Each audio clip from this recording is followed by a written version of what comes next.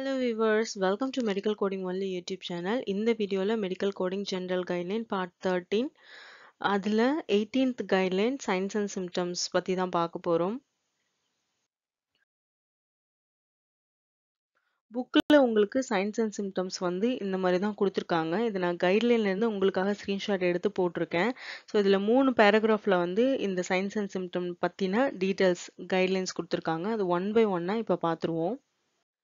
Science and symptoms அப்படின்னா என்ன அப்படிங்கிறத ஆல்ரெடி டீட்டெயில்டாக நான் உங்களுக்கு சொல்லியிருக்கேன். இந்த நட்ஷல் நம்ம பார்க்கணும் அப்படின்னா சைன்ஸ் அண்ட் சிம்டம்ஸ் அப்படிங்கிறது ஒரு நோயோட அறிகுறி, அதோட வெளிப்பாடு அப்படின்னு தான் சொல்லுவாங்க. For example, if a patient is having urinary tract infection, அதாவது யூடிஐ இருக்குது அப்படின்னா அவங்களுக்கு வரக்கூடிய general and common science and symptoms அப்படின்னு பார்த்தீங்கன்னா அப்டாமினல் பெயின் இருக்கும் அண்ட் யூரினரி ரிலேட்டட் ப்ராப்ளம்ஸ் இருக்கும். லைக் அவங்களுக்கு அந்த இடத்துல வந்து யூரினேஷன் பண்ணும்பொழுது பெயினோ இல்லை அதுக்கப்புறம் எரிச்சல் அந்த மாதிரி இருக்கும். ஒரு சிலருக்கு வந்து டிஸ்யூட்டியா இருக்கும், இல்லாட்டி ஃப்ரீக்வெண்ட் யூரினேஷன் இருக்கும். It depends. ஸோ இந்த மாதிரி காமன் யூரினரி ரிலேட்டட் ப்ராப்ளம்ஸ் இருக்கும்.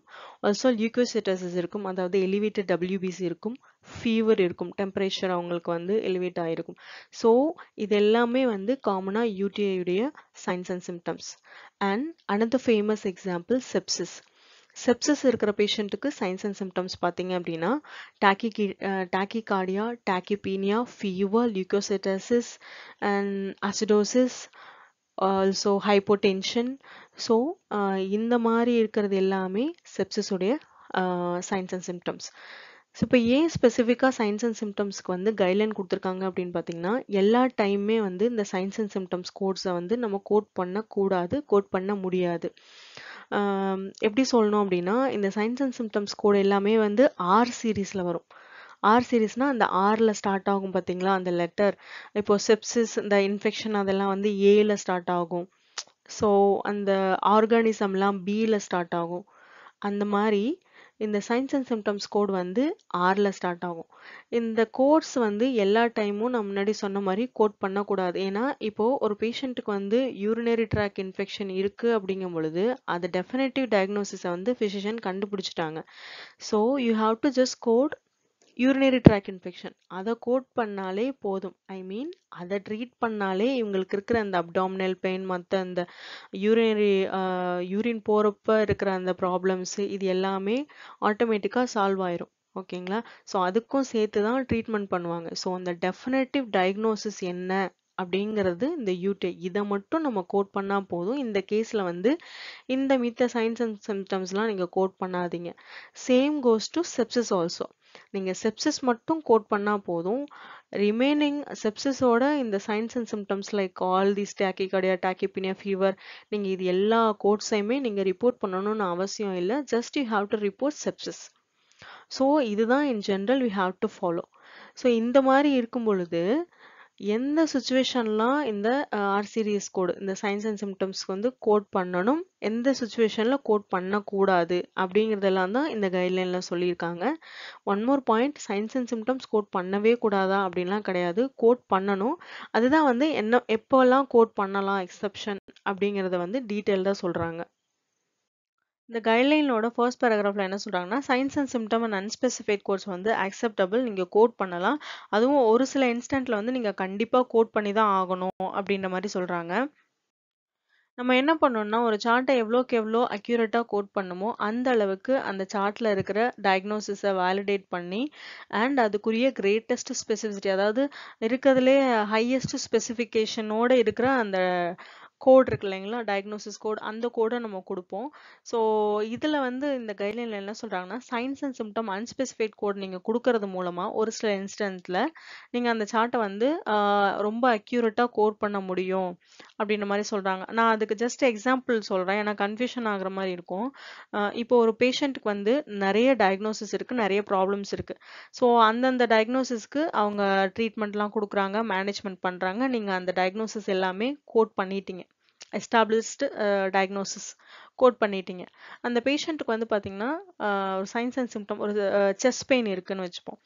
செஸ்ட் பெயினுக்கு இமேஜிங் எடுக்கிறாங்க, அதுக்குரிய லேப் வேல்யூஸ்லாம் எல்லாமே செக் பண்ணி பார்க்குறாங்க என்ன இருக்குது அப்படின்னு சொல்லிட்டு நிறைய விஷயங்களை ரூல்ட் அவுட் பண்ணுறதுக்கு ட்ரை பண்ணுறாங்க. அதாவது அந்த செஸ்ட் பெயின் எதனால் வந்திருக்கும் அப்படின்னு கண்டுபிடிக்கிறதுக்காக நிறைய விஷயங்கள் வந்து ஒர்க் அவுட் பண்ணி பார்க்குறாங்க. ஒர்க் அவுட் பண்ணி பார்க்கும்பொழுது டிஸ்சார்ஜ் ஆகும்பொழுது அவங்களால எதுவுமே ஃபைண்ட் பண்ண முடியல. ஓகேங்களா? ஸோ அந்த மாரி சிச்சுவேஷன் இருக்கும் பொழுது, இப்போ நீங்க எல்லா டயக்னோசிஸ் மட்டும் நீங்க டெஃபினிட்டிவ் டயக்னோசிஸ் மட்டும் நீங்க கோட் பண்ணிட்டீங்க அப்படிங்கும்பொழுது, அது வந்து அ இந்த இந்த கேஸ்ல வந்து நான் ஃபுல்லா அக்யூரேட்டா நான் கோட் பண்ணிட்டேன் அப்படின்னு நம்ம சொல்ல முடியாது. ஏன்னா, அந்த செஸ்ட் பெயினும் வந்து பார்த்தீங்கன்னா, அந்த அடிஷனல் கோடிங் டயக்னோசிஸ் கிரைட்டீரியாவ வந்து மீட் பண்ணுது. ஏன்னா, அதுக்காக வந்து அவங்க நெறைய ஸ்பெண்ட் பண்ணியிருக்காங்க, மேனேஜ் பண்ணியிருக்காங்க. இமேஜிங், லேபாரட்டரிலாம் எடுத்து ஆர்டர் பண்ணி, அ அதெல்லாம் செக் பண்ணி பார்த்துருக்காங்க இல்லைங்களா? ஸோ, அந்த இடத்துல அந்த சினாரியோல நீங்க செஸ்ட் பெயின்க்குரிய ஆர் சீரிஸ் கோடும் நம்ம கோட் பண்ணணும். ஸோ, இப்போ வந்து அந்த சார்ட்ட நம்ம ரொம்ப அக்யூரேட்டா கோட் பண்ணிட்டோம் அப்படின்னு அர்த்தம். ஃபுல்ஃபில் ஆயிடுச்சு அப்படின்னு அர்த்தம். ஸோ, அதுதான் வந்து இங்க சிம்பிளா சொல்ல வராங்க. செகண்ட் பேராகிராஃப்ல என்ன சொல்றாங்கன்னா, ஒரு சார்ட்டோட அக்யூரசி, அதாவது கோடிங் சைடா இருக்கட்டும், அந்த டாக்குமெண்டேஷன் சைடா இருக்கட்டும், அக்யூரேட்டா இருக்க வர்றதுக்கு முக்கியமான காரணம் என்னவா இருக்கும் அப்படின்னு பார்த்தீங்கன்னா, பிசிஷியன், அதாவது டாக்டர் அண்ட் கோடர், அவங்க 2 பேருக்குள்ளயும் இருக்கிற அந்த ஜாயின் எஃபர்ட் தான் முக்கியமான காரணம். அந்த ஜாயின் எஃபர்ட் இருக்கும் பொழுது தான் எல்லாமே நம்மளால அக்யூரேட்டா கொண்டு வர முடியும் அப்படின்னு சொல்றாங்க. ஒரு டாக்டர் வந்து கரெக்ட்டா டாக்குமெண்டேஷன் பண்ணா தான், நம்ம வந்து அத பார்த்து கரெக்ட்டா, அக்யூரேட்டா கோட் பண்ண முடியும். ஸோ அதுதான் சொல்றாங்க. 2 பேத்தோட ஜாயின் எஃபர்ட்டும் ரொம்ப எசென்சியல் அப்படின்னு சொல்றாங்க. ஐ ஃபீல் இப்ப சொல்ற பாயிண்ட் வந்து மேபி பிசிஷியனுக்கா இருக்கலாம். என்ன சொல்றாங்கன்னா, ரொம்ப முக்கியமா வந்து இருக்கிற சிச்சுவேஷன இருக்கிறதா நீங்க டாக்குமெண்ட் பண்ணுங்க. எதையுமே ஓவர் எம்பசைஸ் பண்ணக்கூடாது அப்படிங்கிறாங்க. ஓவர் எம்பசைஸ்னா என்ன? ரொம்ப எக்ஸாகரேட்டா, ரொம்ப மிகைப்படுத்தி டாக்குமெண்டேஷன் பண்றது. ஸோ அந்த மாரி பண்ணாங்கன்னா, அது அக்யூரேட்டா இருக்காது. நம்ம கோட் பண்ணும்பொழுது அது தப்பா தான் போகும். ஸோ அத வந்து நீங்க கரெக்ட்டா பண்ணணும் அப்படிங்கிறாங்க. ஐ ஃபீல் இது வந்து டாக்டருக்காக இந்த பாயிண்ட்ன்னு நெனைக்கிறேன். நெக்ஸ்ட் பாயிண்ட் வந்து பார்த்தீங்க அப்படின்னா, நம்ம ஒரு கண்டிஷன கரெக்ட்டா கோட் பண்றதுக்கு அந்த என்டையர் டாக்குமெண்டேஷனையும், அதாவது ஃபுல்லா அந்த மெடிக்கல் ரெக்கார்ட் எல்லாத்தையுமே ரிவ்யூ பண்ணி என்னத்துக்கு ட்ரீட்மெண்ட் பண்ணியிருக்காங்க, என்ன டயக்னோசிஸ் அப்படின்னு பார்த்துட்டு நம்ம கோட் பண்ணணும். லாஸ்ட் பேராகிராஃப்ல என்ன சொல்லியிருக்காங்கன்னா, ஒரு சைன்ஸ் அண்ட் சிம்ப்டம்ஸ்க்குரிய காரணம், அந்த இட்டியாலஜி வந்து கண்டுபிடிக்க முடியல, கடைசி வரைக்கும் தெரியல அப்படின்ற மாரி சிச்சுவேஷன்ஸ்ல நீங்க வந்து அந்த சைன்ஸ் அண்ட் சிம்ப்டம்ஸ் கோட் பண்ணிக்கலாம் அப்படிங்கிறாங்க. நான் இதுக்கு முன்னாடி சொன்ன அந்த செஸ்ட் பெயின் சினாரியோ தான். ஸோ அந்த செஸ்ட் பெயினுக்கு என்ன ரீசன்னு தெரியல. பட் அதுக்கு வந்து நெறைய மேனேஜ்மென்ட் கண்டுபிடிக்க ட்ரை பண்ணாங்க. கடைசி வரைக்கும் தெரியாம போயிடுச்சு. ஸோ அந்த மாரி சினாரியோஸ்ல அந்த செஸ்ட் பெயின் வந்து நீங்க கோட் பண்ணிக்கலாம். நெக்ஸ்ட் பாயிண்ட் என்னன்னா, ஒரு டயக்னோசிஸ்க்கு ஸ்பெசிஃபிசிட்டி தெரியல, டாக்டர் சொல்லல அப்படிங்கும்பொழுது அன்ஸ்பெசிஃபைட் கோட் வந்து நம்ம கொடுத்துக்கலாம்.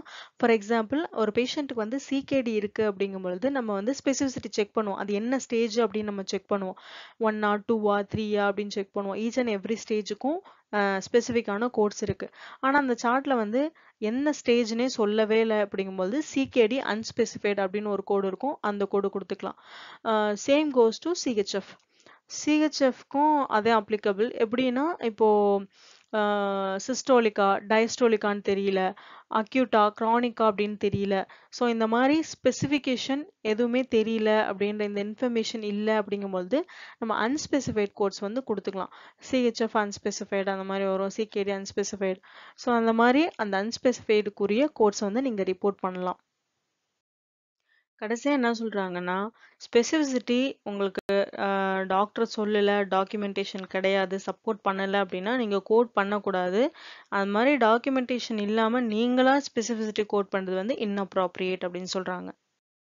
இந்த கைட்லைன்ல முக்கியமான பாயிண்ட்ஸ் என்ன இருக்கு அப்படின்னு பார்த்தீங்கன்னா, science and symptom unspecified course வந்து நீங்க கண்டிப்பா தேவைப்படுறப்போ கோட் பண்ணி ஆகணும்.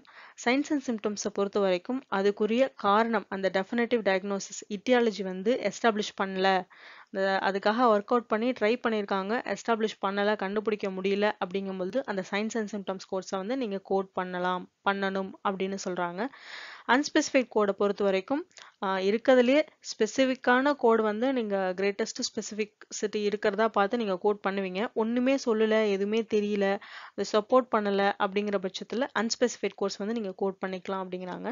அன்ஸ்பெசிஃபைட் கோர்ஸ்ல இன்னொன்னு என்ன பாயிண்ட் அப்படின்னு பார்த்தீங்கன்னா, டாக்டர் வந்து அந்த ஸ்பெசிஃபிசிட்டியே சொல்லல, இல்ல அந்த சார்ட்ல வந்து அந்த அந்த ஸ்பெசிஃபிசிட்டி பத்தி எதுவுமே இல்ல, சப்போர்ட் ஆகல அப்படிங்கும்பொழுது நீங்களா ஒரு ஸ்பெசிஃபிசிட்டி எடுக்கக்கூடாது அப்படின்னு சொல்றாங்க. அவ்வளோதான் இதுல இருக்கிற முக்கியமான பாயிண்ட்ஸ். இந்த சைன்ஸ் அண்ட் சிம்டம்ஸ்க்குனே தனியான ஒரு சாப்டரே இருக்கு. ஸோ அந்த சாப்டர் வரும்பொழுது இன்னும் நெறைய பாயிண்ட்ஸ்லாம் இது கூட ஆட் ஆன் ஆகும். நெறைய விஷயங்கள் அந்த சாப்டர்ல நம்ம லேர்ன் பண்ணிக்கலாம். ஸோ அந்த சாப்டர் வரும்பொழுது கண்டிப்பா இன்னுமே வந்து நம்ம டீட்டெயில்டா பார்க்கலாம். இத பத்தி நெறைய விஷயம் குடுத்துருப்பாங்க. உங்களுக்கு இந்த வீடியோ பிடிச்சிருந்துச்சுன்னா லைக், ஷேர் அண்ட் கமெண்ட் பண்ணுங்க. ப்ளீஸ் சேனலை மறக்காம சப்ஸ்கிரைப் பண்ணுங்க. பக்கத்துல இருக்கிற ஆல் அப்படின்ற பெல் ஐக்கானையும் கிளிக் பண்ணிக்கோங்க. தேங்க்ஸ் ஃபார் வாட்சிங். See you in next video. Bye bye.